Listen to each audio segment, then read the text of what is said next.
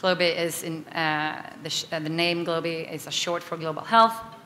And I saw an opportunity several years ago to be able to use drones as a tool to fill a much needed gap, both in terms of public health supply chain logistics, but also data collection for prevention and response. Oh, okay, yeah, this is an old presentation I sent in, so this could be a bit interesting. But anyways,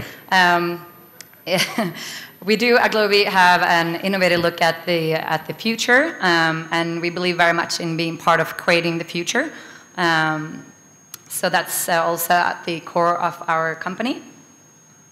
And our mission, as I'm sure you guys already saw before, is to be able to create a better future with drones. And we do that primarily through two of our drone services, drone delivery and drone data. And as mentioned previously, we just recently partnered with Flypoles, so we're now able to use the Flypoles drone system to carry out our services.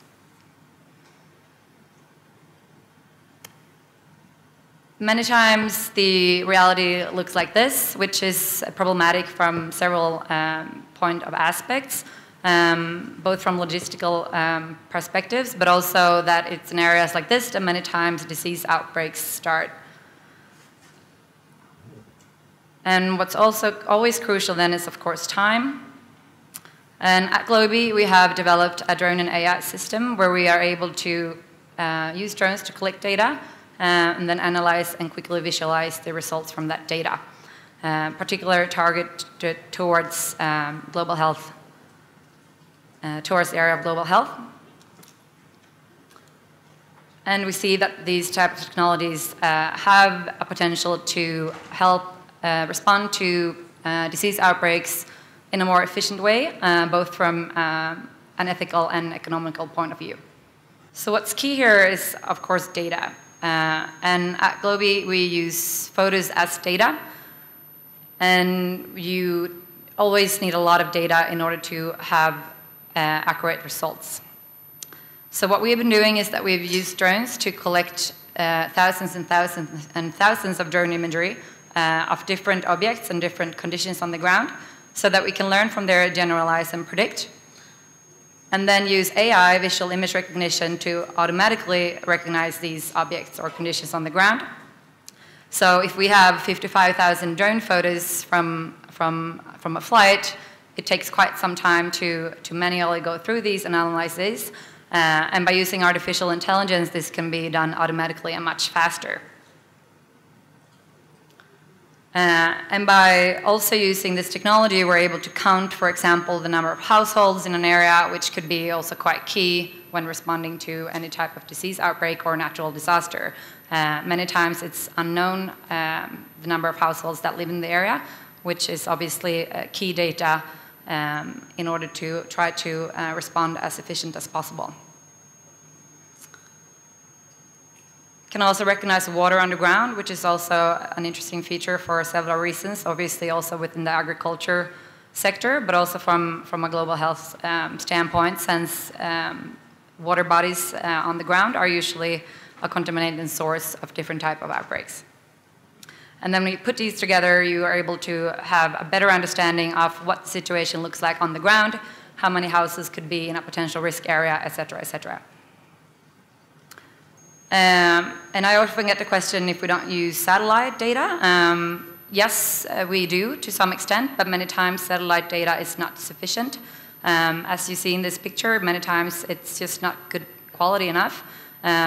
You also don't necessarily have satellite data from all areas around the world. And satellite data usually lags in time. So if something has happened recent, satellite data is most likely not the most optimal source. And last but not least, as I mentioned earlier, we do then use these drone photos as data, and then we put them all and stitch them together into digital maps. Which of course are being a good information source for communities and our clients on the ground.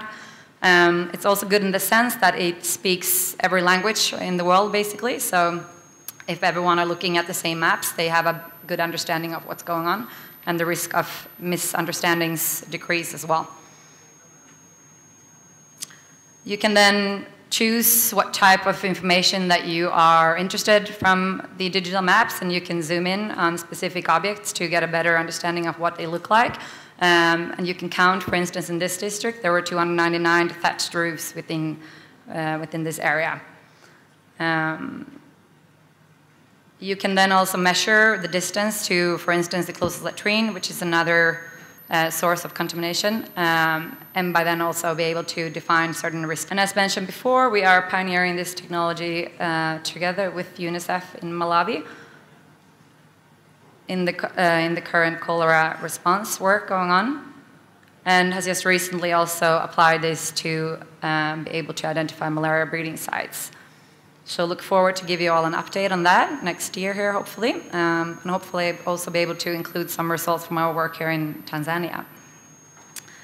I already mentioned the workflow, how we work, and again, I like to encourage any local drone pilots to come and talk to me, and if they're interested in collaboration, that's all what we are for. Partnership is at the core of our company, so please come up and talk to me after today's talk if that sounds of interest to you.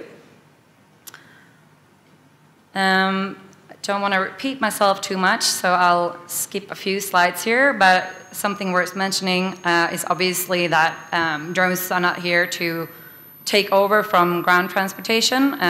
Ground transportation is still obviously going to be key, but it could fill a much needed gap, especially obviously when what you're transporting is light, valuable and time sensitive.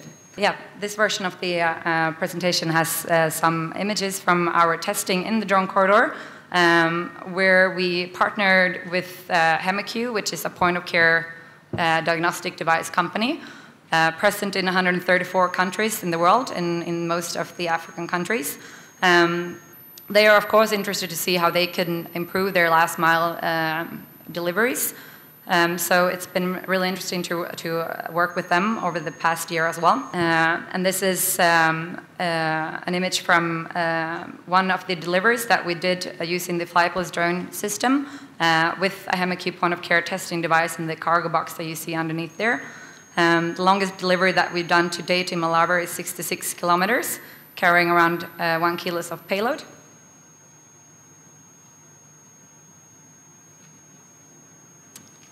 And here you see where the drone landed, took off from district hospital to a rural health clinic with the HemaQ box underneath it.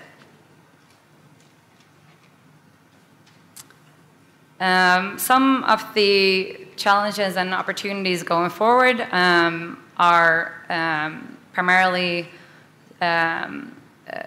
these four, or subcomponents of these four. Local regulatory frameworks, of course, crucial in order to operations to be carried out in a safe manner. Local capacity, obviously, also very crucial, both in terms of pilots, but also engineering, etc., in order to be able to repair if anything goes wrong, and also to be able to produce drones locally, etc., etc. Supportive infrastructure, of course, drone ports, not least, but also in terms of power, and 3G connectivity, etc.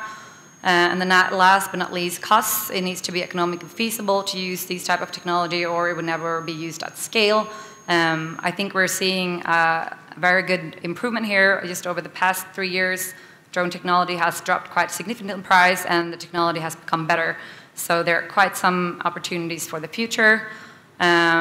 And drones can be expensive, but they don't necessarily have to. There's a lot you can do with cheaper technology, and also keeping in mind that maintaining and building roads is also not cheap, and it's important to also look at the cost of not using the drones.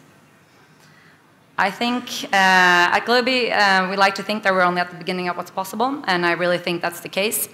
A few years ago, talking about drones in these type of circumstances, and what we witnessed today during the demos was very much something that was a visionary mindset. But today we're seeing happening in quite a few places, and hopefully that's the way it's going to continue. And with that, I would like to thank you very much. Please feel free to approach me after the talk, and also to learn more about us on our website and on social media. Please feel free to follow. Thank you.